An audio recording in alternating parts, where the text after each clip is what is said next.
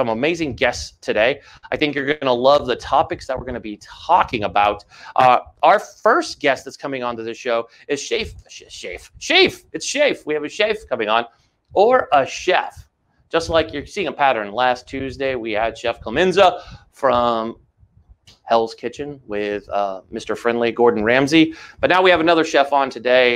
In her own regard, she is highly decorated when it comes to it. Chef Adrianne will be here.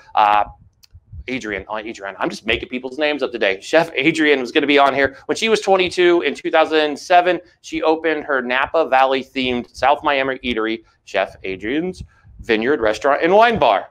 Fancy. Becoming the youngest resident chef restaurant owner in the United States of America.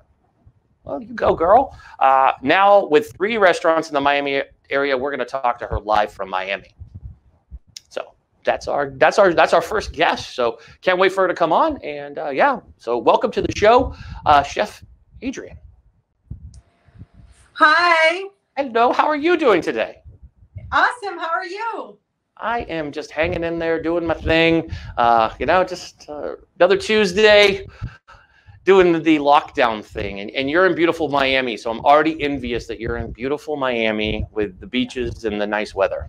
So. Yes, the weather's absolutely gorgeous here. I'm in my home kitchen because you know, we're in quarantine, and right before I head over to my restaurant to cook for tonight's service. But here we are.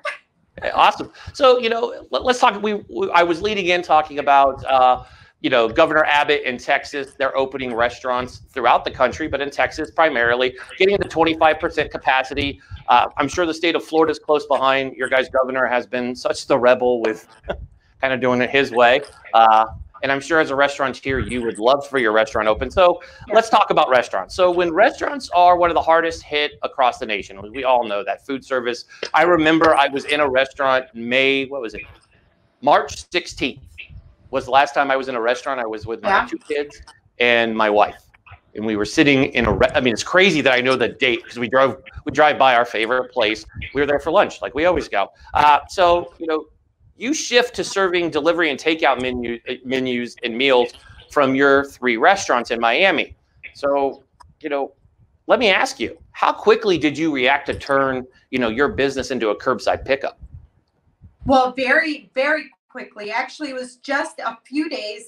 We were kind of really just watching the news day by day. And when we realized that this was going to be something that was going to take longer than just a couple of days, we pivoted quickly. And then I think that is one of the most essential things in your business surviving, especially restaurants nowadays. If people just restaurant owners sat there thinking, what do I do?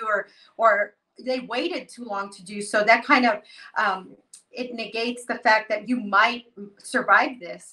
We actually switched very fast, 3 to 4 days in.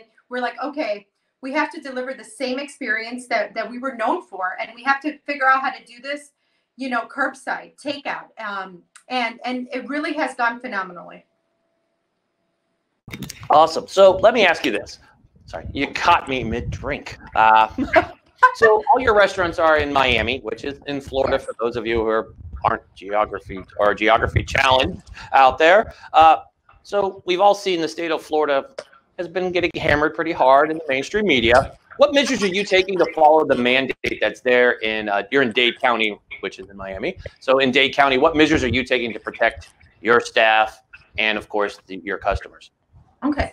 Well, whether we be in Miami, in California, in New York, wherever we be, we'd still take these precautions. And these are, all our employees are wearing masks, gloves. We have to wash our hands every 20 minutes, regardless, switch out the gloves no matter what. When we actually do the curbside, we're making sure that even the guests, we don't give food out unless the guests themselves are wearing masks.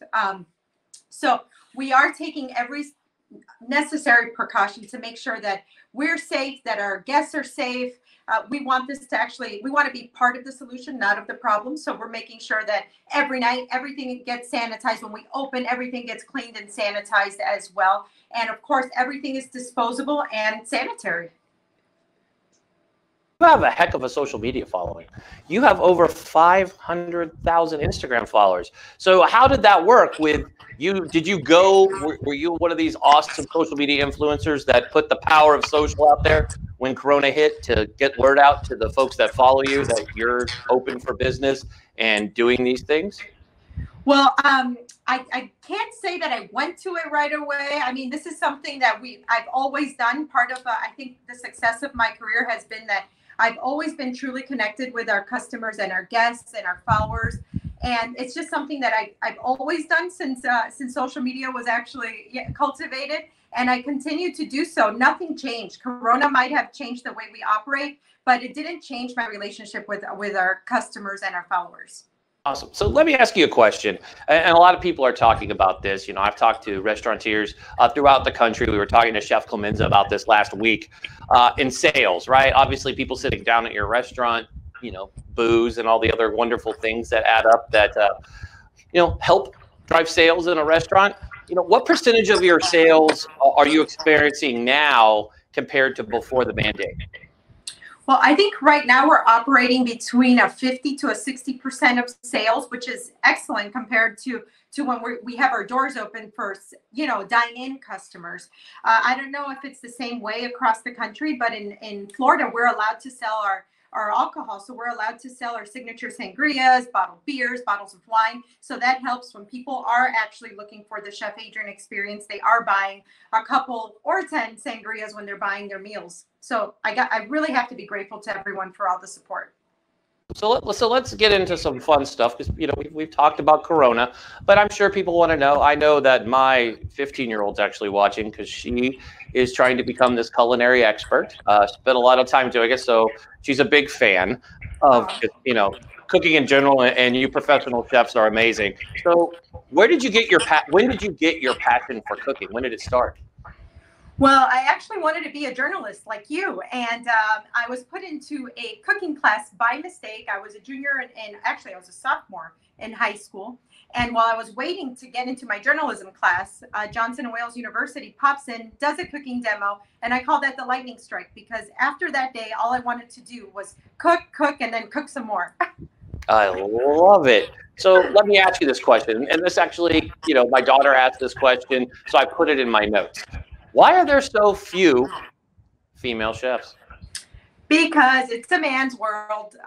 No, actually, you know, more and more, there are more women chefs out there, but it is a very highly demanding career where you're, you know, when you are supposed to be at home cooking or taking kids to school or picking up kids from school, you're always working. When it's family time, you're working. So you have to be, and, you know, it's not to say that you can't have a family. You have to have a family. You're going to have a modern family that's willing to work with you, to, you know, have dinner with you earlier in the day before you go to work. And you have to make sure that you position yourself properly to make sure you don't miss the school dances or the soccer games. But it's good. I know that there's a lot of young ladies out there that are looking up to folks like you, Kat Cora, and the other chefs that are out there, and leading by example. Same with journalism, right? We are very thankful for so many amazing journalists that are out there, like Samantha Guthrie and Hoda Kova. I love Hoda. I love saying her name just because it's one of those, it's like the hardest name in the world to do. So let me ask you some questions. This is a good one. I love this one. For aspiring chefs, right? Everybody out there, we all probably have tried to become culinary experts over the last few weeks. You have any basic rules for success in the kitchen? Besides washing your hands, you should automatically do that. Oh, absolutely. I think for sure you have to always, you can use a recipe as a guideline, but you know what's really, really important?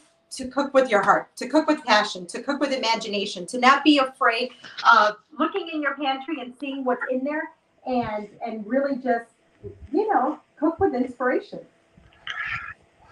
So 2 questions left, because I know you're busy and want to get back to your get to work. So you and your restaurants have won a ton of awards, and for all of your food excellence, customer service. So, you know, toot your horn a little bit and tell us about a few of your restaurants. So the folks, everybody wants to visit Miami. I know it's on our destination list because it's sunny. And when we finally get to travel, I think there's going to be a lot of people finding the tropical places to go just to be out and get some sunlight. Yeah, well, I have Chef Adrianne's. That's won Best Restaurant in Miami a couple of years in a row. Best Chef. And, you know, my biggest accomplishment, I would say, still to this day, is that we get to serve St. Jude's Children's Research Hospital every year for the holiday feast. That's just the most important thing we do, our biggest accomplishment, and the most important thing we do, I think. Love that. So before you go, because we got to wrap up here, but so you have written 4 cookbooks. Awesome. That's kind of crazy. And I also hear that you have a seasoning blend that you never cook with. That's probably, if you could just touch on that real fast, then we'll close out here. But what's the story behind the seasoning? You make it, but you don't use it? I do use it. I use it on everything. It's the other way around. It's called chef's dust. I cook almost everything with it. It evokes maximum flavor, which is my thing, which is activating all parts of the palate: sweet, sour, salty, bitter, spicy.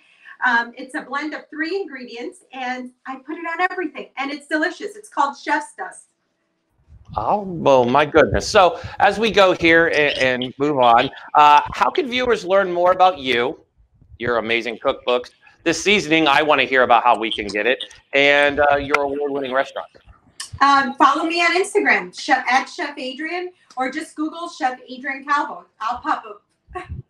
I love it. Well, thank you, Chef, for coming on today. We appreciate you. We'd love to have you back on really soon to talk about food after this virus thing. We'd love to hear some good cooking ideas, but I'm going to go check out this seasoning. I'm for sure going to get, if it's good enough to put on everything. Yeah, everything. I need to go get that. So thank you, Chef Adrianne, for coming on today. We appreciate you. Have yourself a great week. Thanks. Thanks for having me.